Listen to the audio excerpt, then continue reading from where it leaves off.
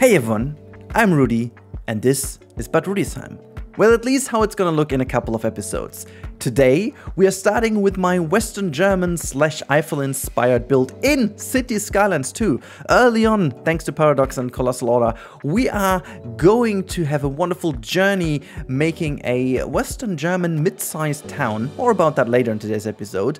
But first off, a big thanks again to Paradox, who actually partnered with me on this video. So it's actually a sponsored video just to bring you the greatness of City Skylines 2. We are going to have an enjoyable time, so sit back, relax, grab some snacks, and I'm gonna talk you through this project. I've actually spent already some tremendous hours in. This has been my major project in the last couple of weeks of early access. I'm gonna talk you through all the stuff you need to know from maybe someone who's not been that much into the core people you've seen, but who's actually been already pretty familiar with the first game and also now with the second game.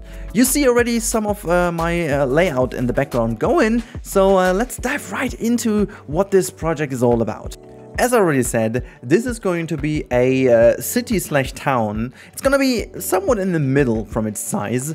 That is inspired by the typical kind of towns you see in the region I grew up and I'm still living in, so the western part of Germany. And I kind of, you know, since the maps we have in City Skylines 2 are somewhat hilly and not super flat, at least these ones I liked, we're going to go a bit more in the, it's not mountainish regions, but like more hilly regions. And so in order to make it somewhat believable, I set the whole theme being in more like the Eiffel area of Germany, which is not really the highest peak you can get to in Germany, but you know, it has some significant valleys. It's really good.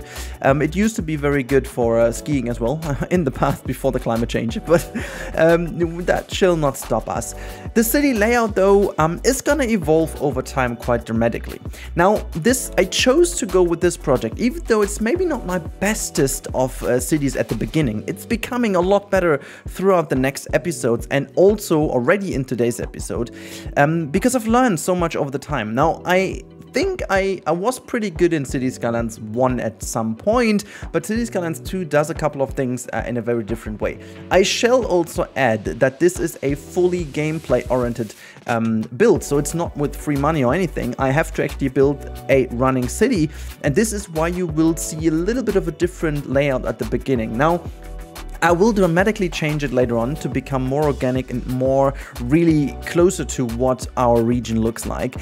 The reasons for that are pretty simple. I needed to first of all get the stuff running, and since this project has been done during the beta and early access phase, this meant we had a lot of updates coming our way from Paradox. They've been mega busy to fix a lot of issues, so you'll see maybe also different graphic variants in between. They've been very busy in the last couple of days fixing a lot of things. One of those actually affected the financial capabilities of the city at one point, and I had to ensure that we keep on going, and this is why certain things may be different in the beginning, but they will turn out very good in the end. They've done a stellar job in fixing most of the issues that were really boggling me a little. But that said, the main layout of the city is featuring a rather big street in the middle that continues some of the suburban areas to the left, right, and up of here.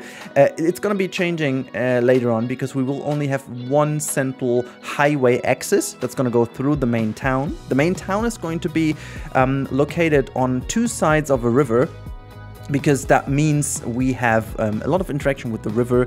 We are also going to have like a tiny harbor, and the idea is that it's actually located near a bit of a bigger river in the area. It's not going to be the Rhine, but you know, I thought maybe also not the Ahr, but kind of something maybe even fictional in this area I wanted to have. We are going to terraform also this map quite significantly in the end. I didn't do that because I haven't purchased enough of the tiles as of now, so we will need to get rid of the huge kind of coastal line we have over here. This should not be coastal, but I loved this map too much to not choose that one.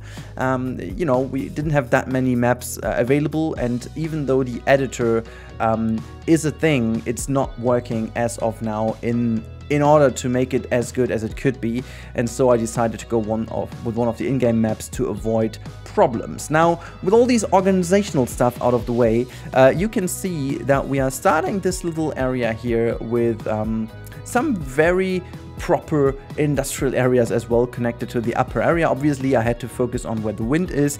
We are also dealing with a lot of fires, like a lot of fires coming from the forests now.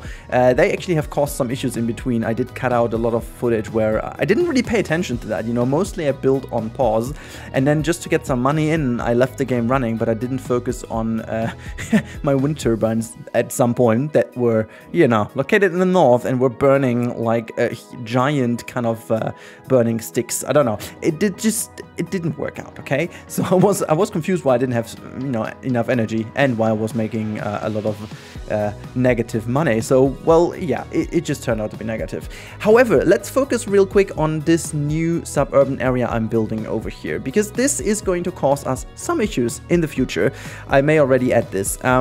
This is one of the more central areas in terms of where I wanted to have a lot of people living, so I went with more of the medium-sized density buildings, whilst the south area is a lot more focused on the you know, lower density residential areas where we have some of the workers, but also more wealthy people later on living in these towns. Like, if you imagine, for example, our region here in general, we have some big cities, you know, in Northern Westphalia, which is like Cologne, Düsseldorf, but we also have the Ruhrgebiet, which I'll focus on maybe later with City Skylines 2. Yeah, well, kind of some DLCs might be needed for that, but I'm really into making, you know, cities like Duisburg, for example, because this is something that the world needs to know, I guess. The Ruhrgebiet has a very weird beauty to it. More about if we will make a project about this, but the focus on this project is to go a bit more like countryside area, and this is why we usually have like a bigger town that is also not the most beautiful one.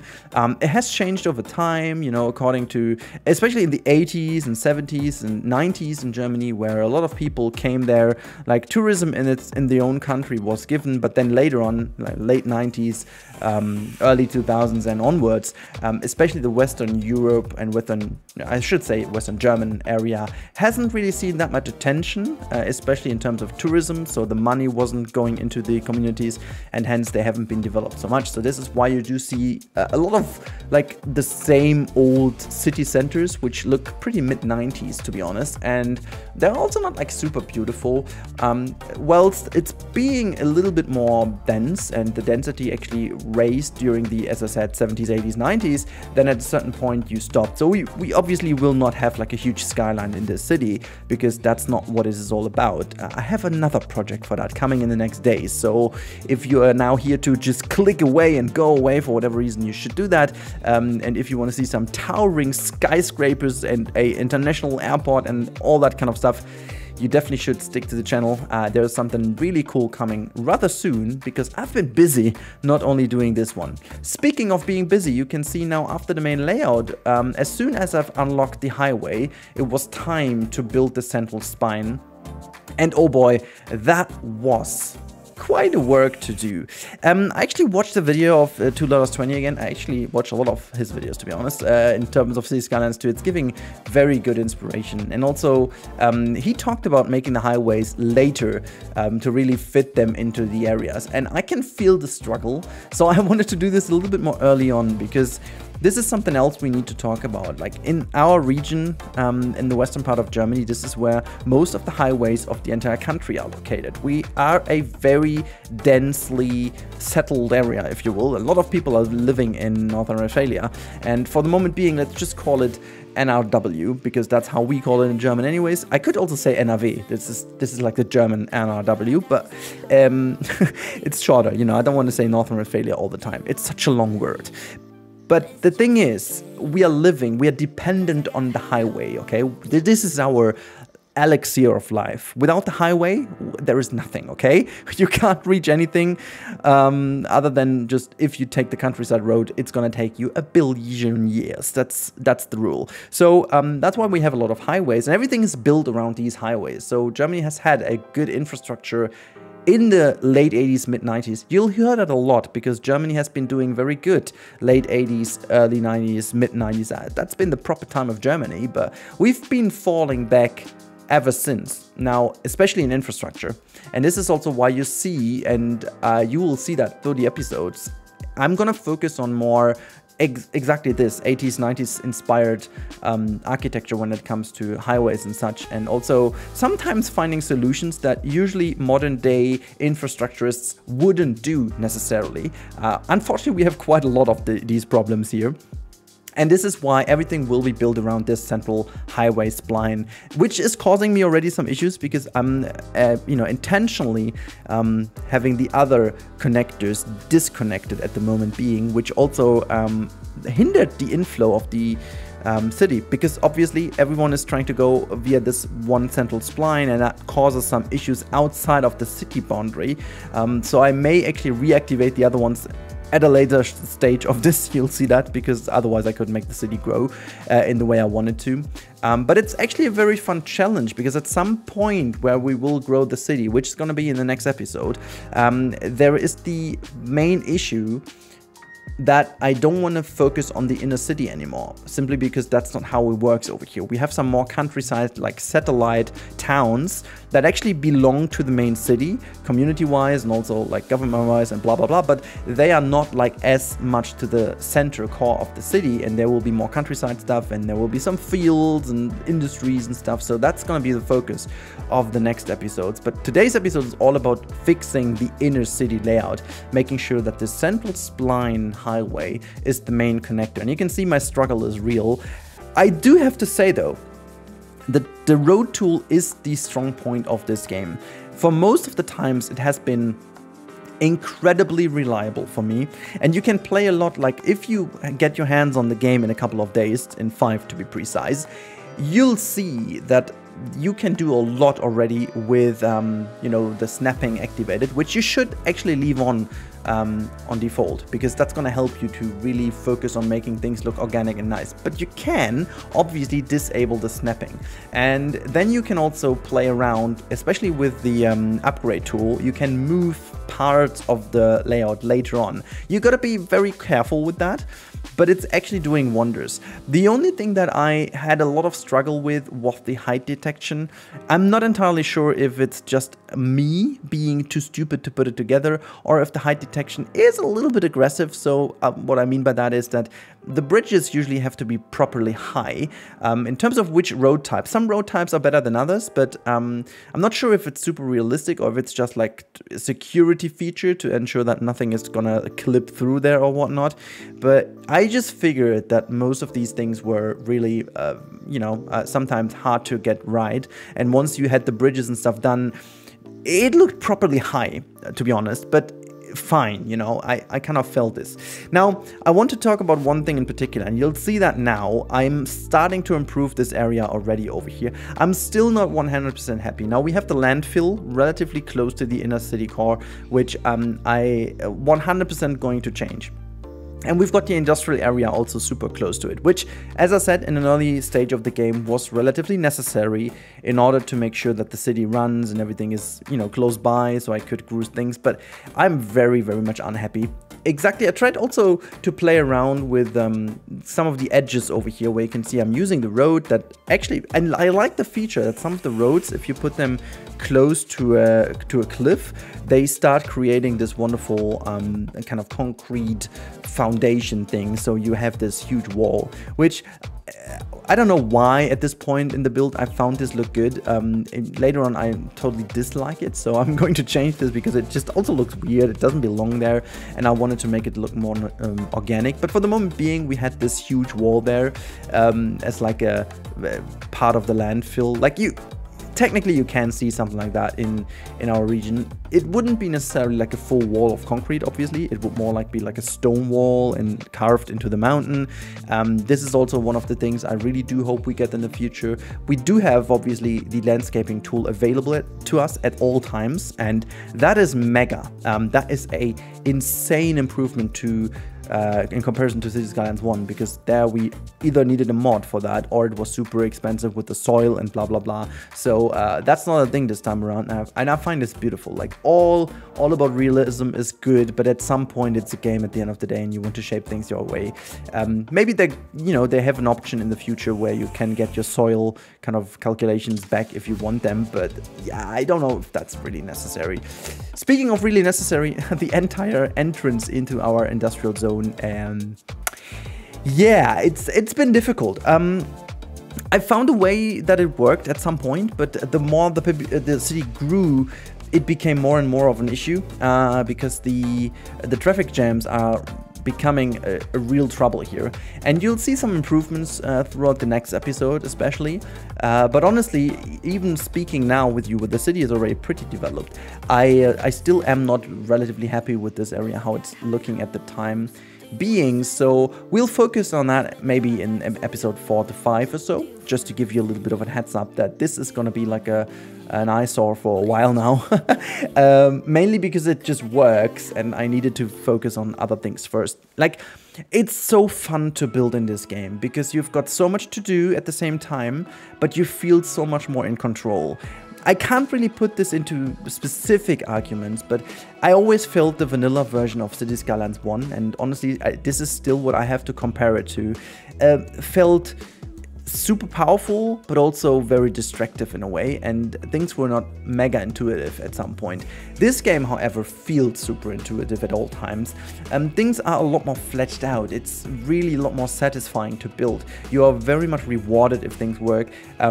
Still, I gotta argue that especially the way things interact with the terrain at some point is still very finicky, even though it's miles better than it was in the first game. But I think this is still one of the areas we could need some mods for, speaking of Move It or something like that, but it's gonna be a tough one, I gotta say. But I always felt in control. The game always gave me the info I needed to understand what's wrong and what not. So I gotta say I'm mega happy with how it felt. Like the playing experience in general, and also how stable the game was despite being a beta at all time, has been very positive. I've been very positive surprised. I've played a lot of early access and betas now from various from various studios and various publishers, and there are always issues, but this game has been on the rather stable side of things, which I think is a good thing. Yes, it's beastie, yes, it's very resource heavy. It's looking good though. Nighttime and weather looks good. You're not going to see too much of it in these videos because, like, from building, when you build, the weather and nighttime and stuff just kind of annoys us, okay? It's not really helping too much, but you'll see later on, obviously, some shots and so on. So, yeah. Just to finish up what we started, you can see now the main part of the city has been off the south side of the river. The north side of the city will also be more like where the main infrastructure goes, with another highway connection and the central station and some parking and blah blah blah. Maybe even like a tiny airport will be in the region. We'll see about that later on. But then we also have this island in the middle, which I'm definitely gonna keep. This is basically where the old town used to be and now has been reshaped maybe. I'm not sure how exactly I'm gonna do this because we don't really have too many nice old town assets at the moment. We can find some cool things on the map that we will use, more about that in the future. But yeah, this is where the traffic jam, by the way, is going to happen. And this is stuff for the future Rudi, because that's where we end today's episode. You've seen the main layout. I'm gonna add some cinematics of the city now, so you can see the overview of where we left off with. And honestly, I really do like how it looks from its core. There are a lot of things to fix. You'll see, as I said, especially the industrial area is not really making me too happy right now. And we've got a lot of issues to fix within these suburb areas. We're going to talk about specifically which district is which in the next episode, but I'm mega happy. I hope you guys enjoyed this first episode. I had a blast playing this game. Oh boy, has this been fun.